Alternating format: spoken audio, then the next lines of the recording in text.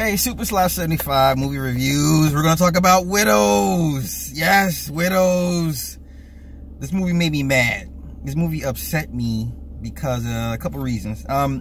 Widows, directed by infamous Steve McQueen. Infamous because he's the guy that gave us 12 Years a Slave, and I don't care for slave movies. But let's get right into it. Widows is about basically 4 widowed women that have to pay a debt because their husbands, under the guise of Veronica's, played by Viola Davis's character, stole money from some bad people, and the bad people and then double cross, plot twist. So let's get right into it. Opening montage. I don't need to see Liam Neeson tongue kiss anybody. I don't want to see old people tongue kissing each other. Ew. Yeah, the opening scenes, it was Liam and Viola. Ew. This old people tongue. Old people should not be allowed to tongue kiss in the movies. I'm sorry, it was just too much, over the top. So then, if cutscene, the last heist, they stole some money. So basically, Veronica, husband, played by Liam Neeson, has double-crossed his crew, set him up to get murdered. So they take the money, split the money with Alderman Mulligan, or the guy who's running from Alderman, played by Colin Farrell, Jack Mulligan, and they had a deal to split the money stolen from some gangsters who's opposing Mulligan, the running for Alderman of the 18th Ward, which is I forget the name of the bad guys. The money they stole. Everyone's bad guys in this movie. Oh, I forgot the names. The Randall guys, the Randall brothers. I think it's the Randall brothers. Forgive me. So all the guys died, right? Jon Bernthal, one of my favorite actors, of course, the Punisher from Netflix. He's literally in this movie for 5 minutes. He beats his woman. They all show the family dichotomy or dynamics of each individual. So he beats his woman. She's Polish, right? That's gonna come into play later on. The other guy, married to Michelle Rodriguez character, he's a gambler. He's in a ton of debt, borrowing money from his wife against her store. She sells dresses and tiaras and stuff. And the fourth guy, or the fourth woman, is a secret. Actually, it's Veronica's husband's side piece, and she has a baby with this man. Will come into play also because at one point Veronica and her husband had a child that died. A teenager died tragically. So many things going on in this, so many different subplots with this movie. I liked the movie, but I was upset because I only got to see Liam, and well, Liam's in there for a little bit more longer. But Jon Bernthal, waste. He's badass in whatever character he plays, literally in this movie for 5 minutes. He gets shot in the stomach in the beginning, and so the cops shoot out with the guys that are trying to escape. Of course, Liam Neeson's character set them up so they all get shot up in the truck, and he blows the truck up. Of course, he gets the money. Skates scot-free. Okay, so then he leaves a note with the key with the ledger. He kept the ledger of every job he ever did, everyone he ever blackmailed. He had pictures on this security owner because he was sleeping with his niece. Ew. Okay, so he gives her directions. She gets the ledger. What he wanted her to do, his wife rather, was to sell the ledger to pay off the debt. She thought she wanted him to finish his last job. So she gets in touch with the other women and offers him a deal. The fourth woman never really joins in. So what ends up happening is they use Bella. She works in a hair salon and also does babysitting jobs for Michelle Rodriguez's character. Now there's another subplot going on. Now Colin Farrell's character Jack Mulligan starts this MWOW, some black woman's empowerment fund to empower black women to give them money to start the businesses basically in the slums of Chicago. Now that's a whole different thing I didn't want to get into, but they put it in there. There's a lot of social justice. There's a lot of feminism in this movie. There's a push on single black motherhoods in this movie with the MWOW thing, because you have these black women given money from the government to start businesses. I don't want to get into that because this is just a movie review, not a political rant or not a gender war rant. So then Viola Davis' character is getting the crew together. Veronica, she's getting the crew together. So they practice. They get the guns. The Polish chick ends up at some point being an escort. She starts dealing with this one particular guy who builds buildings. They all kind of do their thing just to kind of get by for the time being. Of course, Veronica's funny the whole thing. Now the whole other part is the Randall brothers. It was that money that her husband stole. They want their money back. So now the debt falls basically on Veronica, because she's the only one that's living large. She lives in a high-rise apartment. So the Randall brothers basically pay her a visit and be like, yo, you got 30 days to pay us our money. Daniel Kaluuya is in this movie, the guy from Get Out and Sicario. He plays a pretty good bad guy. I didn't like his death.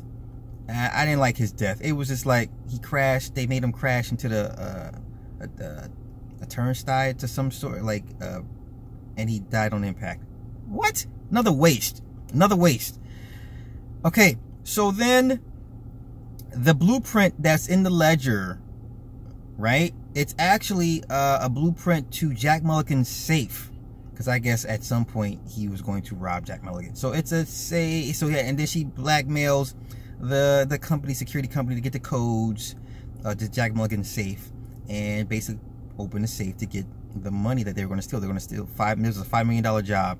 2, to pay off the debt. 3, for them to split. Okay, basically it's just like set it off, the town, all that mixed in, but this is, you know, a female version of it. It's pretty slick.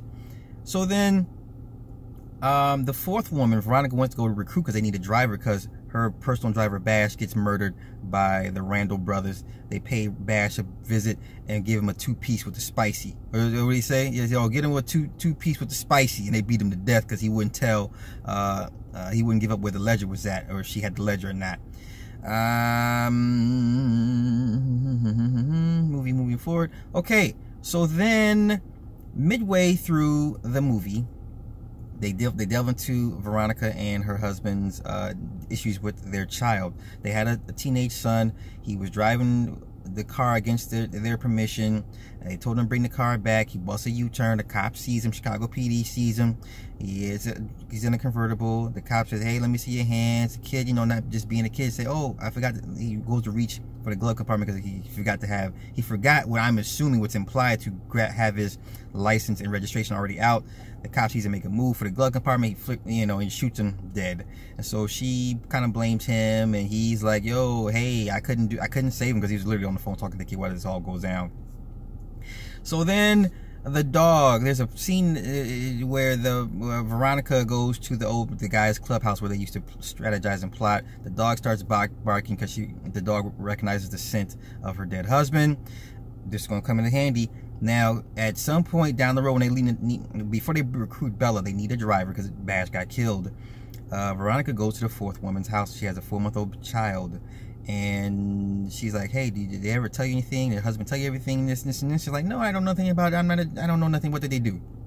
She goes to get her baby. The dog starts barking behind the door. There's a door. The dog starts barking incessantly. And so Veronica goes to the door. She doesn't open the door, but something doesn't feel right. So she leaves. She grabs the dog and leaves. Basically, she takes the dog everywhere. Come to find out, the woman comes back in with the baby. Veronica's left. She opens the door. It's her dead husband. That's their child, their 4-month-old son. And he was like, hey, you know... She was like, I thought we were going to leave sooner, because the plan was to get the money to leave out of town with the woman and the new baby. Yikes. Okay, so getting to the heist. They pull off the heist. They get discovered because the whole time one of the Randall brothers is following Veronica. So right before they get to the... so then during the heist, the father, Jack Mulligan's father, he's an old school, just like a TV version or a movie version of Ed Daly. If those Ed Daly Sr. For those that live in Chicago understand who Ed Daly Sr. was, 68 riot convention, just a bad racist mayor. So there's one particular scene between old Mulligan and the young son Jack Mulligan. And it's basically millennial versus baby boomer to a certain extent. And the son's like, hey, I'm trying to fix these people, meaning he's reference to the people in his ward, the black people, because the old man's like, they won't stop killing themselves, they won't stop shooting, they won't stop. So the only thing we can do is just survive and take what's ours. The youngin, he wants to actually try and change the people through his programs and policy because he thinks he's the bastion for change, and he thinks they're gonna just do what he wants them to do and act and be good, upstanding citizens, which is not the case. There's a particular scene where him and old man are going back and forth at it, and the son is like, "Yo, I can't wait till the day where I don't have to talk to you anymore." And he's like, "What do you mean?" He said, "You won't be here." Basically, he can't wait till the man is dead. And it was just this very intense young versus old scene. Oh, it was deep. It was way deeper than what I'm giving description to. All right. So Jack Mulligan goes to the debate with the older Randall brother. Okay. So now they go to the Jack Mulligan's home. They pull off the heist. The old man comes out with the gun, shoots one of the girls. The other girl, Michelle Rodriguez, shoots the old man, Jack Mulligan's dad. They take the gun, right? So they go drive. Also, on the way to pulling out, on the way to the van where Bella's waiting, they all get in, and then here comes my man, one of the Randall brothers, the aggressive one, had a gun to Bella's head. He kicks them all out the van. He's driving off with the money with the van. All of a sudden, he hits this car, taps him on the back end, and he crashes into the freaking whatever it is, the barrier, and dies on impact. They get the money out the van and they go. They drop old girl, the tall Polish chick. She gets shot in the shoulder. They drop her off at the hospital with Michelle Rodriguez, and then she drops Bella off back in the hood. And then as if Veronica goes back to the clubhouse to unload the money, in walks her husband, and she flips out. He's like, "Yo, all I wanted you to do was just sell the ledger. I didn't want you to finish the job. You weren't supposed to be here." So he's like, "I need the money." So he backhands her twice, knocks her on the ground. He's about to pull out his gun and pretty much shoot her, which it's implied. So she beats him to the punch and shoots him. She's just devastated because she shot her dead husband, right, who had as a child with another woman. So then she gets the money, loads it into the truck, torches the car, leaves. Everyone goes their separate ways, right? So then Jack Mulligan ends up winning the alderman seat because the word got out that his father was murdered. And then he also, before Veronica leaves, she uses the gun, the old man's gun that he had, and put it in her deceased husband's hand. Okay. Fast forward, everyone with their separate ways. Michelle Rodriguez's character gets her store back. Bella gives some money to her friend that owns the salon that she's in debt to Mulligan because of the MWOW program, and she drives off with her daughter. And then Veronica's in a cafe, and in comes a Polish chick in the same cafe. They see each other. Someone from the mayor's office comes to meet Veronica. Veronica's lady, there's money underneath the table. Fix the school center or something. Do good with the money, whatever the case may be. So at the end, as the Polish chick is going to her car, out comes Veronica. She says, "Hey, how you been?" Because obviously this is months after the heist went down. She's like, "Hey, how you been? You know, it's good to see you." End scene. That's the end of the movie. I like the movie. I liked it enough. I'm still mad. Jon Bernthal literally is in this movie for less than 5 minutes, man. And if you're a fan of Jon Bernthal's acting, you'd be pissed too, because I was highly upset, disappointed. And yeah, no more old people tongue kissing. But it was a smart little movie. Steve McQueen. So many different agendas in this movie being pushed: feminism, single black motherhood, female empowerment, at the behest of the man, young versus old, old baby boomer versus millennial, rich versus poor, classism, a lot of different themes. Steve McQueen is always infamous for tilting things to the left.